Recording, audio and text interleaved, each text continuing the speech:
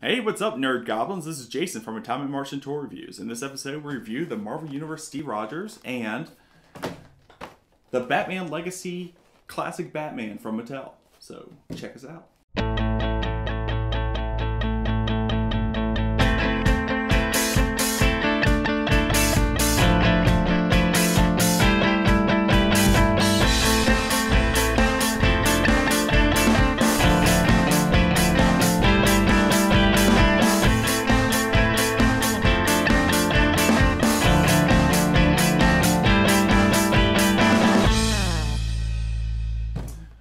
Alright, first up we got the Batman Legacy Classic Batman. This is from Wave 2 of the Batman Legacy series. Oh, he looks pretty cool. He comes with the Batmite figure. His little bat slave. Yeah, and apparently he's only at Kmart, which I didn't think that this figure only came out in Kmart, but maybe it did. I think it's just with the Batmite figure. Oh, okay. So it's like an exclusive with the Batmite figure. Yeah. Okay, that makes a lot of sense. Oh, it's pretty cool. I mean, very cool looking. I like that on the package here. You can see retro Batman. It even says on it, Golden Age. You turn it around, and there he is running with like 50 bat signals in the back. I don't get that. Why do they have so many bat signals around town? Wouldn't that confuse them? Exactly. It's like, which one's Commissioner Gordon? Which one? How do I know it's not the Joker with a freaking 45 pointed at my head? Yeah. Just waiting for me to jump. That would make sense if the Joker wanted to trap Batman or trick him. He would just make his own bat signal. Or honestly, just tie up Gordon and go to the roof and just hide behind the bat signal. Batman's like, where's that? Bam! Now, is the bat signal still in comics? It seems like it would be obsolete now. I mean, they have cell phones and stuff like that. There's much easier ways to communicate than a bat signal. But I don't think Batman wants to give out his cell phone because then everybody's going to be trying to call him. Or with the red phone that was in his bat, bat layer. No, that's because it was the 60s and they couldn't use the bat signal, logically in that TV show. Well, they could, but I mean, it was the 60s. They didn't have the budget for that. I don't know.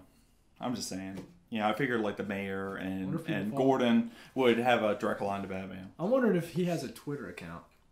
And could you imagine the updates that he puts on there? I just banged out the Catwoman. I did. And I beat up like 10 goons. I just beat up 10 goons. I just banged out Talia al Ghul.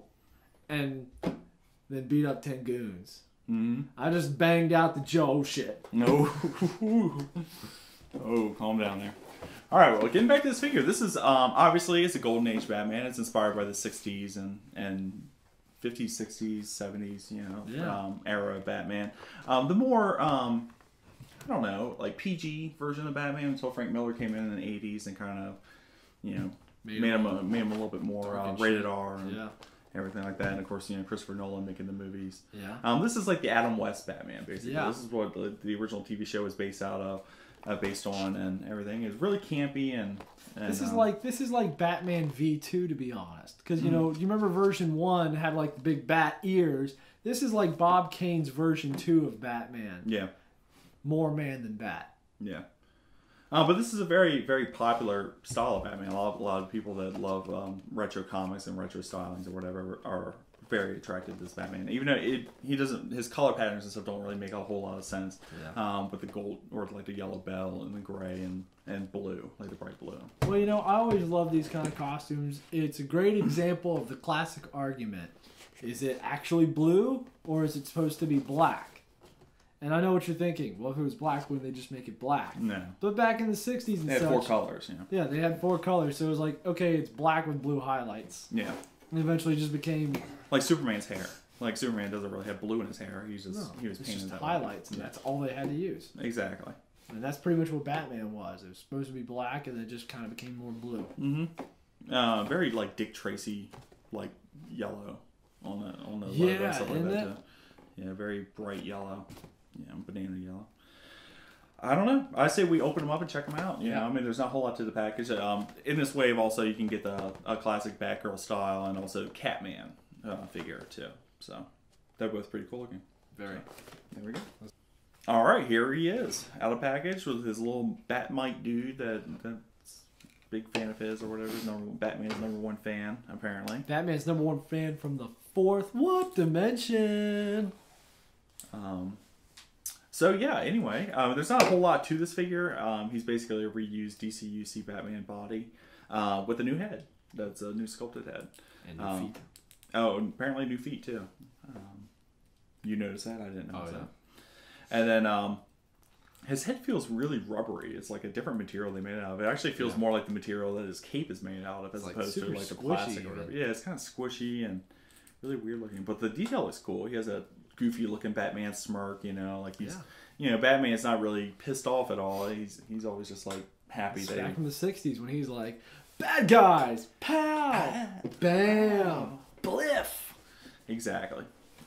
So I don't know. What do you think of him? Very cool. I'll tell you though, it's kind of a mishmash to me. Because look at that head. Mm-hmm. When I see this face, that screams to me Super Friends. But the Batman symbol here does not scream Super Friends. Yeah. So it's a little bit of a mishmash. I kind of wish they put this head back on the Series 1 from DC Universe Classics Batman that they made, which was a retro figure. Mm-hmm. They gave him the kind of standard Batman head, but did this paint scheme to it. Oh, okay. So I kind of wish they would switch those heads. But it's not just Super Friends. It's also very Adam West because he's got the blue eyebrows and the blue nose. Very cool. Mm-hmm. I don't know if we can get him to do it. You can kind of do the Bat Say. Oh yeah. With Julie Newmar or Eartha Kitt. Back in the swinging 60s. Apparently Adam West was a big swinger back then. Big times. So, let's talk about Batmite real quick. He's a little guy. He's probably less than 3 inches tall. I would say about 2 inches tall. He does have some posability. His arms move up and down. His legs do swivel out like that, so he can do like a split type thing. Whee! And of course his head turns left and right.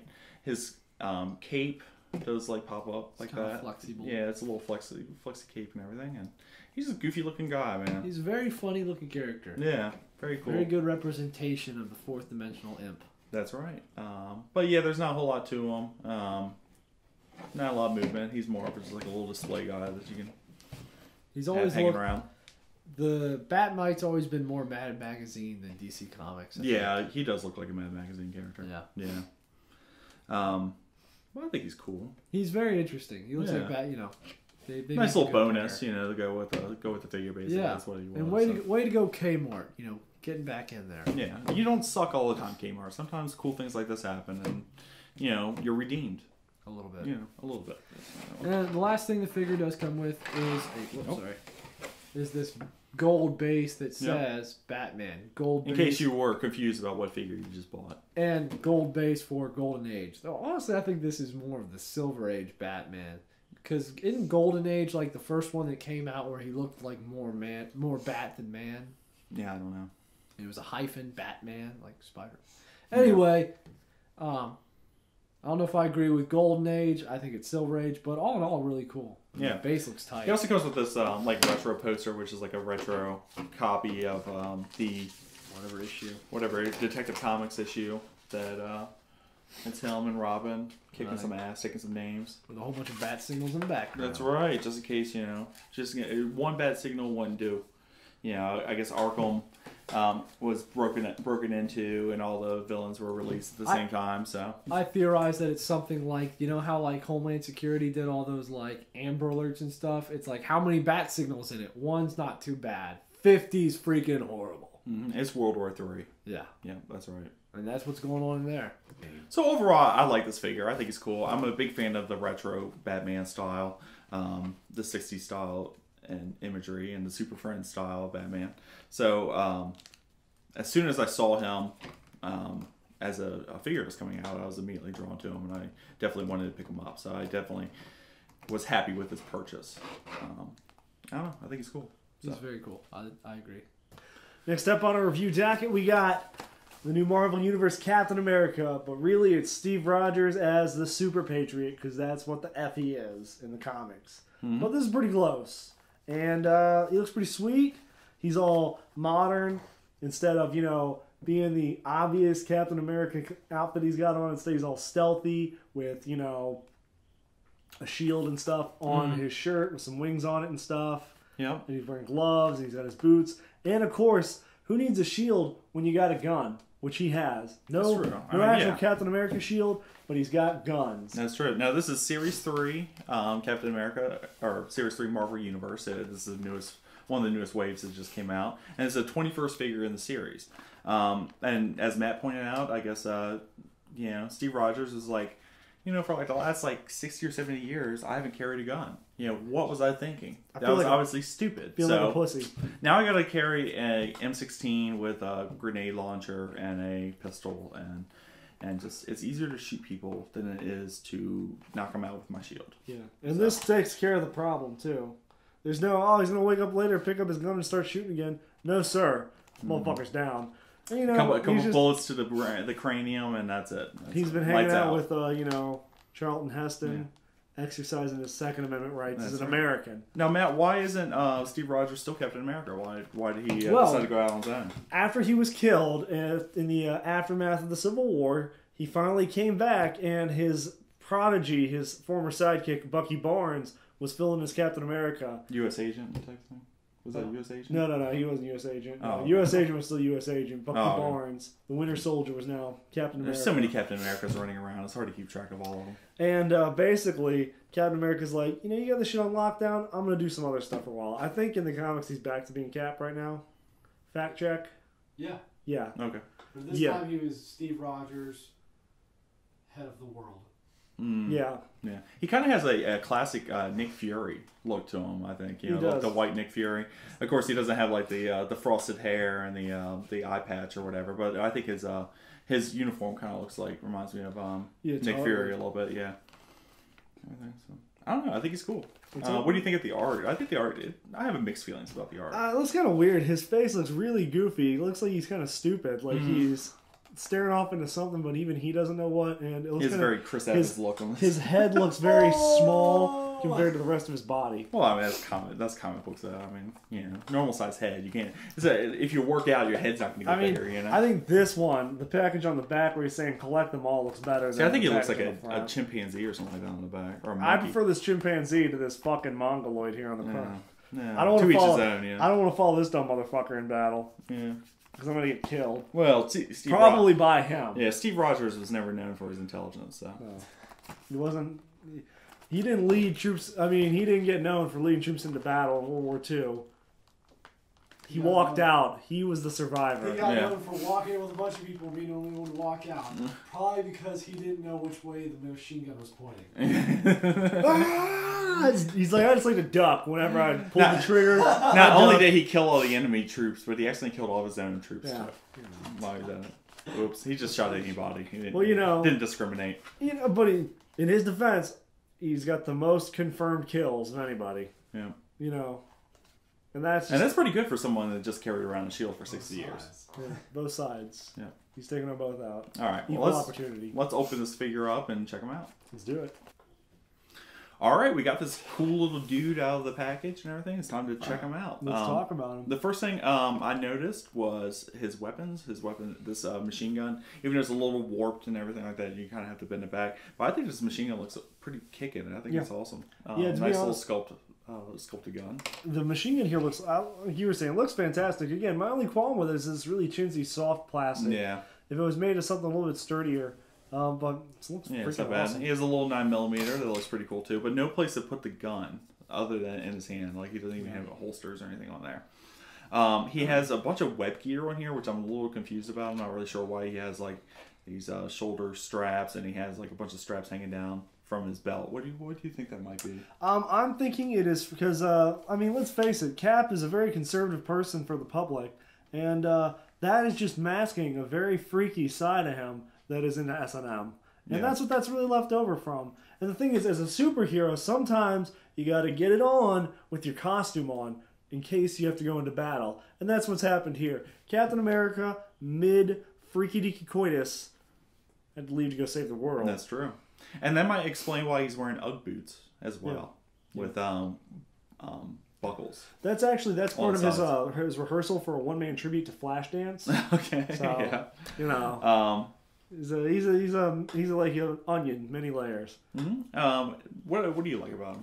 What do I like about him? Not much. He's a cool guy. He's actually really cool. I honestly like the build of his body is fantastic. He's like the proportions look good. Yeah, really the muscle sculpts look really. And cool. his head, the face is awesome. I can that's definitely Steve Rogers. I like the hair detail too. To be honest, you could head swap and have a really good looking Nazi. Unfortunately, yeah, he's very Captain America's got blonde hair, blue eyes. Go figure. Yeah. He's fighting Nazis. Mm-hmm. But no, like it's a really good looking head though. I mean, you could like do repaint on it or something, use it for something else, or swap it on your Cobra guys, and you got some neo Nazis. I guess this was part of his uniform or whatever, but I really like these the red and white stripes on the sides. It's very Union Jack or Captain Britain looking, but I think it's cool. I think it's a cool effect.